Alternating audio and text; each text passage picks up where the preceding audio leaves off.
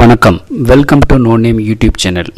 இந்த வீடியோவில் பெருமாளின் 10 அவதாரங்கள் என்னவென்று பார்க்கலாம். உலகத்தில் தர்மம் அழிந்து அதர்மம் ஓங்குகிற சமயம் நான் உலகத்தில் அவதாரம் எடுக்கின்றேன் என்று கிருஷ்ண பரமாத்மா கீதையில் சொல்லியிருக்கிறார். வைகுண்டத்தை இருப்பிடமாக கொண்டிருக்கும் பரம்பொருள் திருமால் பூலோகத்தை காப்பதற்காக பல சமயங்களில் பல்வேறு அவதாரங்கள் எடுத்தார். அவருடைய அவதாரங்களை சிறப்பாக தசாவதாரம் என்று குறிப்பிடுவார்கள். இப்பொழுது பெருமாள் எடுத்த 10 அவதாரங்கள் என்னவென்று பார்க்கலாம். முதலாவதாக மச்சவதாரம். திருமால் எடுத்த முதல் அவதாரம் மச்சவதாரம். மச்சம் என்றால் மீன் என்று பொருள். அந்த அவதாரத்தில் வேதங்களை அபகரித்து கொண்டு போய் கடலில் ஒளித்து வைத்திருந்த சோமுகரசனை கொன்று அழித்தார். இரண்டாவதாக கூர்மவதாரம். தேவர்களும் அசுரர்களும் பார்க்கடலை கடைந்த போது மந்திரமலையை தாங்க திருமால் எடுத்த ஆமை அவதாரம் கூர்மவதாரம். மலையை அசையும் போது தம் களைப்பு தீர்ந்து பெருமாள் நன்கி தூங்கி கழித்ததாக சொல்வார்கள். அடுத்ததாக வராக அவதாரம்.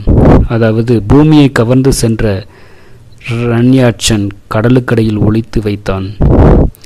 ஆளிலையில் அரிதுயலில் இருந்த திருமால் வெள்ளை வரகமாக அதாவது பன்றியாக உருவெடுத்து அசுரனை கொன்றதோடு அப்பூமியை தன் கொம்பில் தாங்கிக் கொண்டு அருள் செய்தார். அடுத்தது நரசிம்ம அவதாரம். அசுரன் இரண்யகசிபு நாராயணனே பரம்பொருள் என்று வணங்கி வந்த தன் பிள்ளை பிரகலாதனை துன்புறுத்தி வந்தான்.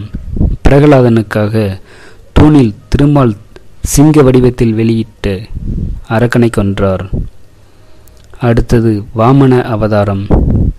பிரகலாதனின் பேரன் மகாபலியின் ஆணவத்தை அடக்க பெருமாள் எடுத்த குள்ள வடிவமான அவதாரம் தன் அடியில் மூவுலகங்களையும் அளந்து திருவிக்கிரமனாக வானுக்கும் மண்ணுக்கும் உயர்ந்து நின்றார்.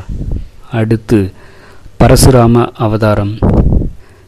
ஜமத்கனி முனிவருக்கும் ரேணுகாவுக்கும் மகனாக எடுத்த அவதாரம் பரசுராமன். தந்தை சொல் மிக்க மந்திரம் இல்லை என்பதை உலகத்திற்கு உணர்த்திய அவதாரம். இன்றும் மகேந்திர மாலையில் சிரஞ்சீவியாக தவம் செய்து கொண்டிருக்கிறார். அடுத்தது ராமவதாரம். ரகுகுலத்தில் தசரத சக்கரவர்த்திக்கும் மகனாக திருமால் எடுத்த அவதாரம் ராமன். ஏகபத்தினி விரதனாக சீதாதேவியை மணந்தும் அரக்கன் ராவணனை சம்ஹார செய்தும் தந்தை கொடுத்த சத்தியத்தை காப்பாற்றியதும் ராமவதாரத்தின் சிறப்பு அம்சங்களாகும். அடுத்தது பலராம அவதாரம். கோகுலத்தில் விஷ்ணுவின் அம்சமாக வசுதேவருக்கும் பிறந்த பிள்ளை பலராமன். பெருமாள் வெண்ணிறத்தில் தோன்றிய அவதாரம் இது. ராமதாவத்தில் தம்பியாக இருந்த லட்சுமணனை தனக்கு அண்ணனாக விஷ்ணு ஏற்றதாக கூறுவார்கள். அடுத்து கிருஷ்ண அவதாரம். வசுதேவருக்கும் தேவகிக்கும் குழந்தையாக மகாவிஷ்ணு எடுத்த அவதாரம் கிருஷ்ணவதாரம். இந்த அவதாரத்தில் கண்டவர் தம் மனதை கவரும் அழகுடன் கோபியர் கொஞ்சம் ரமணனாக விளங்கினாள். கம்சனை கொண்டும் பஞ்சபாண்டவரை காத்தும் தர்மத்தை நிலைநாட்டினார். அடுத்ததாக கல்கி அவதாரம். ஒவ்வொரு யுகத்தின் முடிவிலும் திருமால் எடுக்கும் அவதாரம் கல்கி. கலியுகத்திலும் எடுத்த உலகை அழித்து நம்மை முக்தி நிலைக்கு கொண்டு செல்வார் என்று கூறப்படுகின்றது. நன்றி.